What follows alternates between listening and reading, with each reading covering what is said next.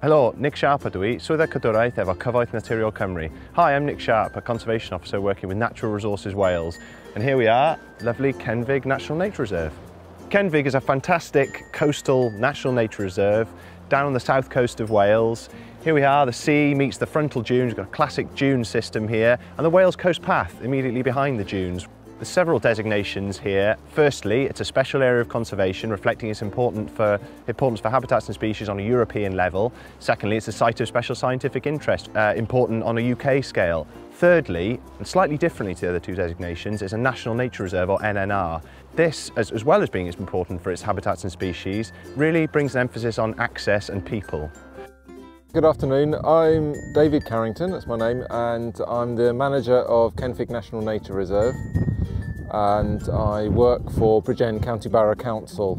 Kenfig, I look across Kenfig now, and any sand dune manager would take one look across at the view we got here and say, okay, so where's the sand? And it's there, but it's sort of underneath a thick cloak of green vegetation. It's almost like a fossilised dune system. You can see where everything has been happening in the past, but all the dunes have just fallen asleep.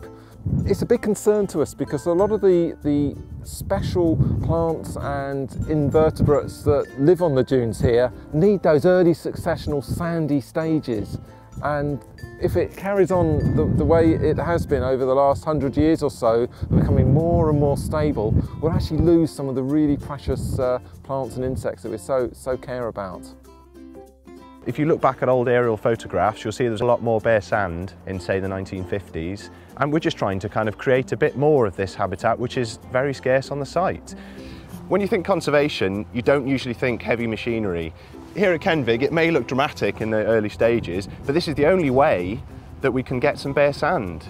If you just look over to my left over here, we've got two excavators moving in to carry on working on two more of our notches. The idea here is to dig their way through the fixed dunes. We've been trying to get a bit of sand moving by creating these large notches, deep trough excavations in the frontal dunes, in the hope that the wind will rush through these narrow corridors, taking sand with it and encouraging the frontal dune ridge to move inland, as it would have done many years ago naturally. What we want to have is a degree of mobility, so that perhaps somewhere between 15 and 25% of the site is mobile, sort of drifting sand dunes. Those are the sort of the critical habitats for some of our wonderful rare plants. We've got some lovely orchids and wonderful bees and insects here that rely on those early successional stages.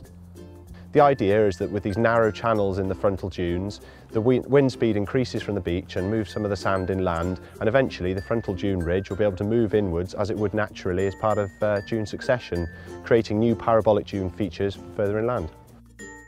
Natural Resources Wales provide some grant aid towards the management of the nature reserve, and also provide expertise on habitat management, sort of certain things like the rejuvenation work that's going on at the moment. We want people to be accessing this site. It's a brilliant resource to make the most of. It's free to come down here. You've got your local communities just over the sand dunes who are using this on a daily basis, whether they're coming out to walk their dogs or people just coming out for a picnic, and a lot of tourists. It's so important for health and well-being. Come out and make the most of the outdoors. This is a brilliant place to come down and enjoy yourselves. Just need to look in the local papers and local sort of magazines and things. There always seem to be, every month, photographs of Kenfig. You know, it means so much to the local community. It's a real place for getting out, getting away from it all, enjoying the countryside. You know, not everyone that comes here is an expert on wildlife, but lots of people can gain pleasure just from being in such a wonderful place. Lovely bit of wild Welsh coastal landscape. Go down, have a look over Kenfig Pool. We've got a lovely bird hide to sit in, and it's one of the best places, probably the best site in all of Wales to see a rare reedbed bird called a bittern. So you can sit in there, have a flask of tea or something, and then go for a walk down to the beach. And you got the most. You get windswept, but it's just fantastic. You know, winds fresh off the Atlantic. It's very invigorating, very good for the health.